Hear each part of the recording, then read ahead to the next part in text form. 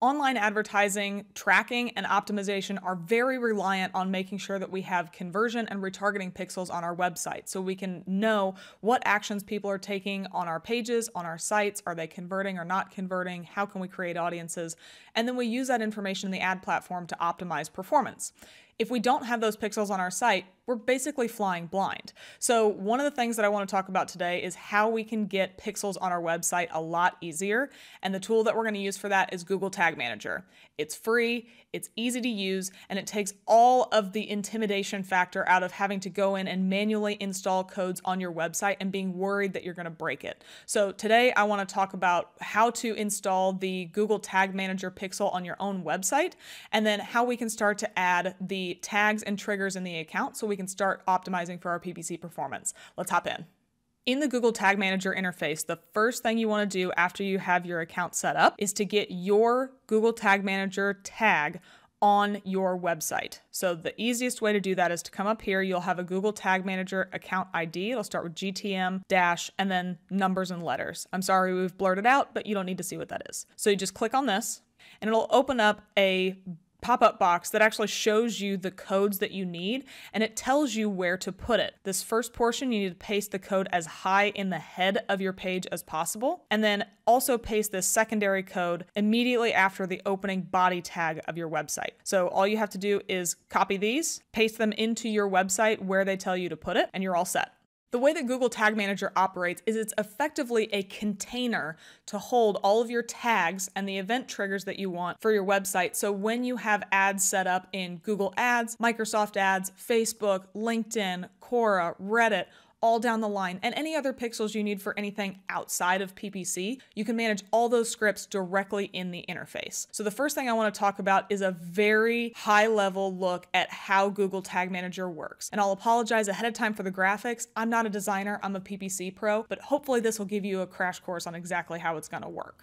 Google Tag Manager has two key components: the tag and the trigger. The tag itself is going to be the script that you get within your ad channels. This could be your conversion code, remarketing code, base pixel, whatever the channel calls it. That's called a tag. A trigger is the action somebody takes on your website that you want to track. It could be a purchase, lead, content download, phone call. We'll get into some of the triggers here in a minute, but anything that you want to track on your website, that is called a trigger. The way Google Tag Manager works is you have to associate the tag with the trigger so that when somebody comes to your website and takes that action, Google Tag Manager will fire the tag that you linked to it. So now hopping into the Google Tag Manager interface once more, we'll need to add tags and triggers separately. Over here on the left, you can click tags. You'll then see the list of tags that are already available on this website. You can then see the triggers that they're associated with. So creating a new one, you just click the new button. This builder will come out on the right. You can then name your tag by coming up here. Click on tag configuration. And you'll see there are a number of automated tag types you can choose from. There are some that are featured because they're usually the Google tools. If you scroll down a little bit, you can see that there are custom HTML, custom image tags if you want to use those. And then there's also a list of all sorts of other tags that are on here that directly integrate without you needing to do any sort of custom HTML.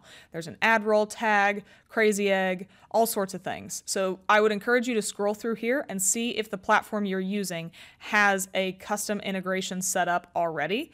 If it doesn't, all you need to do is click the custom HTML button and then paste your code right in here however it needs to be.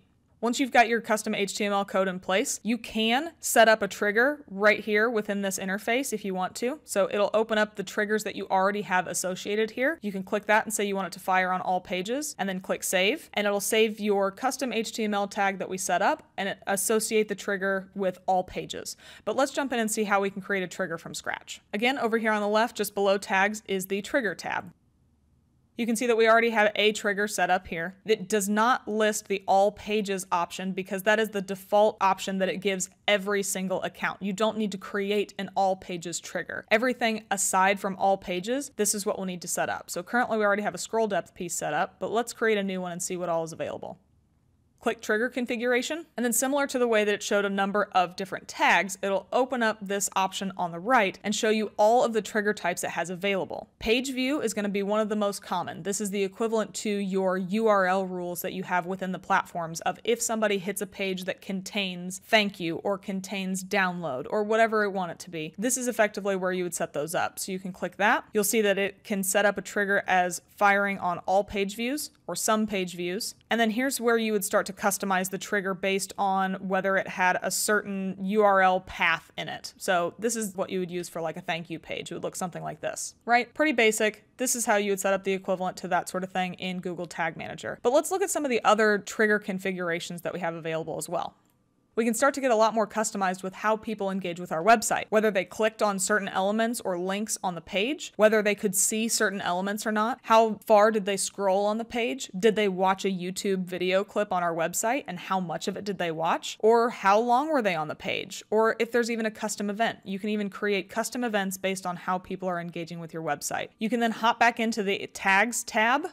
Click on the tag you want to set up a new trigger for. You can then come down here and you'll see triggering. We already have it on all pages. You can then click this little pencil, click the plus, and you can add a new trigger that you want to associate with this pixel. And then they'll all show up here. And now you've got both of them firing on that same page. So you click save. And you'll now see that this pixel is actually firing on all pages and scroll depth. This combination does not make sense, but I just wanted you to see what it would look like if you had multiple triggers firing for the same tag in your Google Tag Manager account. And it's that simple. All you need to do is set up the tags you want from your ad channels. Think about the triggers, whether it's a basic URL page load type of rule, or if it's something more sophisticated like time on site or video engagement, any of those other custom triggers you set up on the account, then you just need to link the two and start seeing the metrics show up in your ad account. Thanks for watching our video. Make sure to subscribe to the Paid Media Pros channel to see more videos.